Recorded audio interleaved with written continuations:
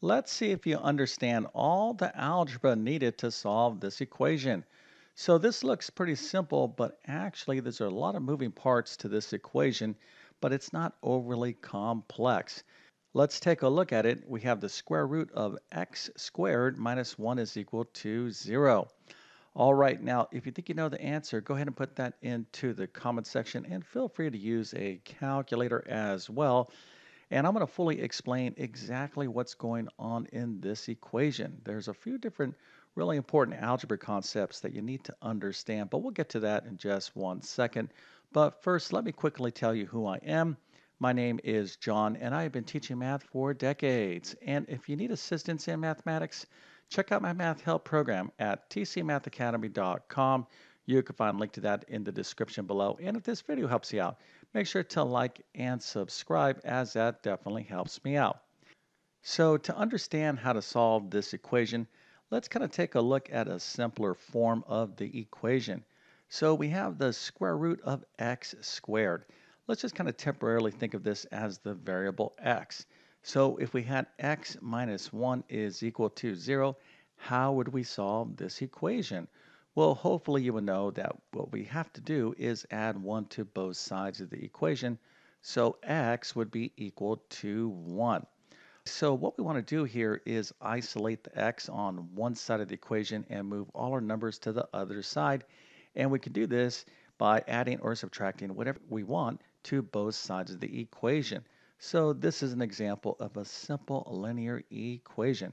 Now, if you understand this, we're going to basically do the same thing, but what we want to do is isolate this part of the equation, square root of x squared. Okay, so that is our goal. We first need to isolate the square root of x squared. So we're basically going to do the same steps. So let's go ahead and do that right now. And then of course we'll talk about the rest of what's going on here. So we're going to first add 1 to both sides of the equation. And this is going to leave us with the square root of x squared is equal to 1. All right, so at this point in the equation, what do we have? Well, we have an equation that involves a square root. And this symbol in mathematics is called a square root, but it's also called a radical. So for those of you that are studying algebra, what you're going to be studying is radical equations. Okay, now of course, you could be studying square root equations as well, but that will be under a bigger or broader topic of radical equations. So this right here is a radical equation. Now, if we kind of got rid of this radical for a second, we have x squared is equal to 1. Okay, now what type of equation is this? Well, we would call this type of equation in algebra a quadratic equation. So we kind of have a quadratic equation inside of a radical equation, and we're going to have to kind of keep both concepts in mind. So let's take a look at a simple example here to help us understand how to solve a radical equation. So let's just kind of get rid of this quadratic part, and let's suppose we had just the square root of x is equal to 1. So how do we solve radical equations? Well, basically you want to get rid of the radical. Now let's just kind of stick with square roots just to make this nice and easy. So how do we get rid of a square root?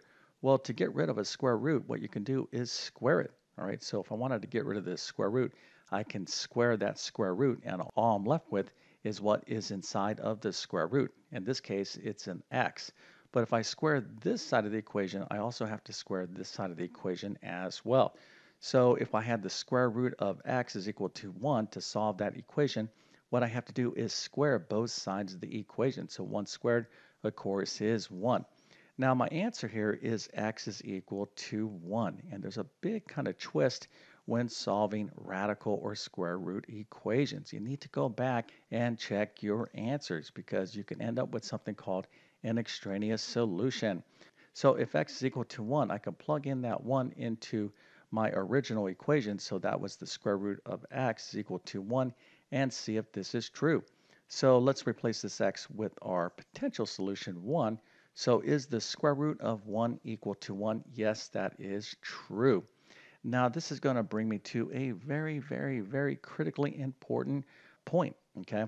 So I need you to pay attention because so many algebra students get confused right here. So I need you to really directing your attention right here. So I have the square root of 1. Let's just kind of go down here and use another example. What if I asked you, what is the answer to the square root of 4? Right, so what's the answer to the square root of 4? Now, some of you might be saying, come on, Mr. YouTube Math Man, the answer is 2 because 2 times 2 is 4. And you would be right. But isn't the answer also negative 2? Because negative 2 times a negative 2 is also a positive 4. Well, that is a good question, all right?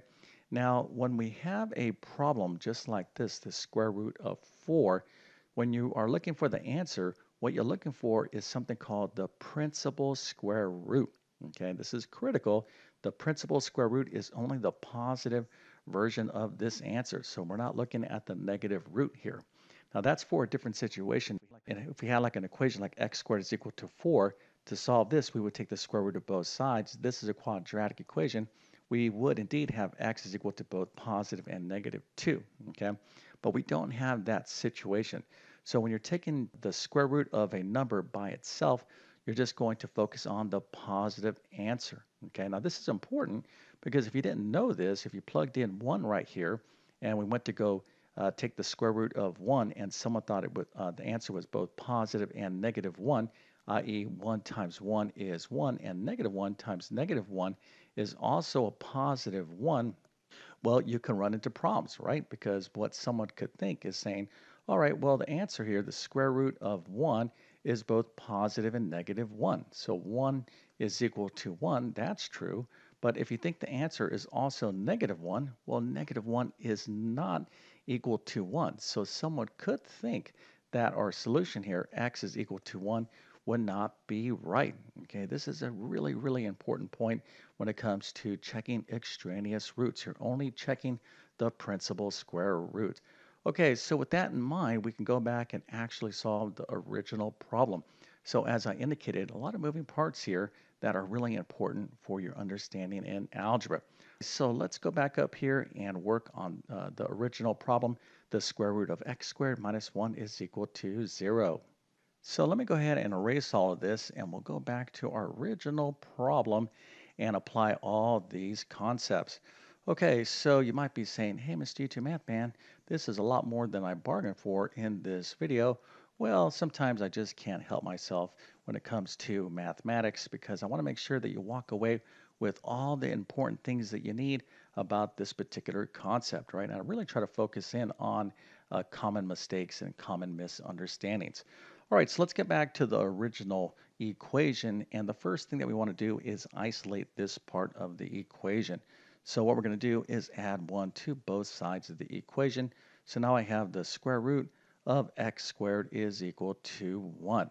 All right, now what I want to do is get to this x squared part, right? So my goal here is to solve for x, but first I have to get x squared all by itself. So anytime you are solving a radical equation, you need to isolate that radical, and then you want to kind of square both sides of the equation. Now, this is the case when you have a square root. So if you had a cube root situation, you would cube both sides of the equation.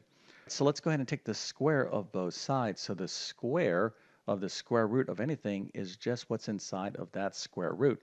So this is x squared is equal to 1 squared, which is 1. Now at this point, I have a quadratic equation.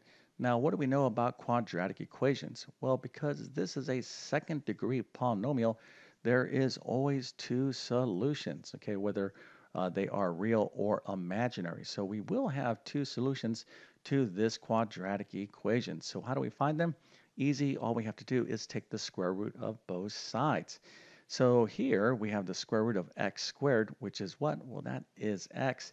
And the square root of 1 is going to be both positive and negative 1.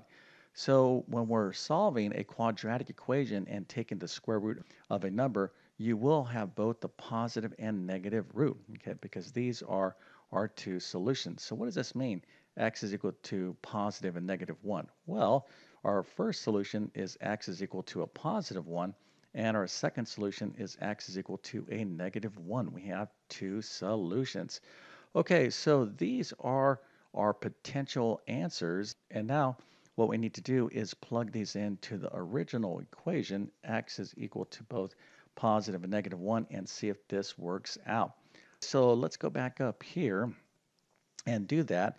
Now remember, we need to keep that principal square root concept in mind because now we're checking these values into our equation, right? So we have to kind of switch from taking the square root of both sides of a quadratic equation like this. We got our answer both positive and negative 1. Now we're checking these values in this equation. So now we need to think about the principal square root.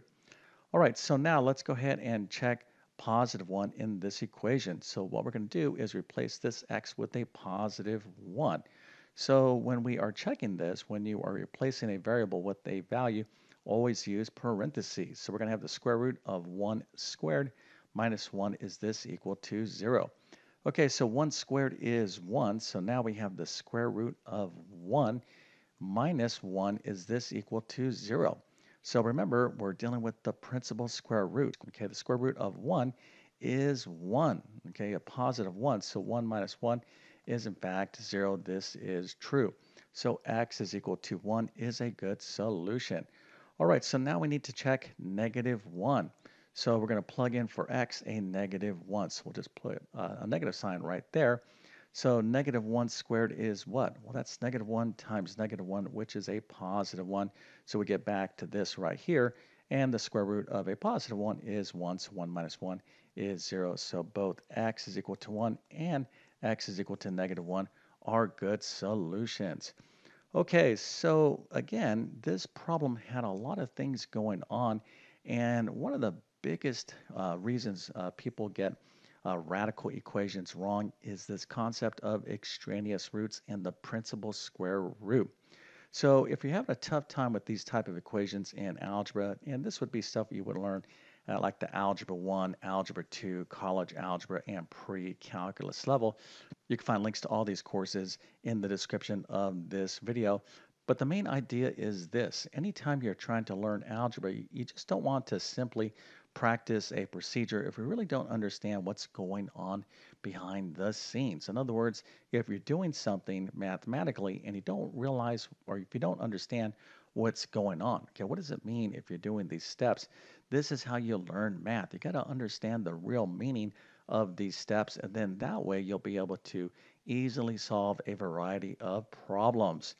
Okay, so with all that being said, I definitely wish you all the best in your math adventures. Thank you for your time and have a great day.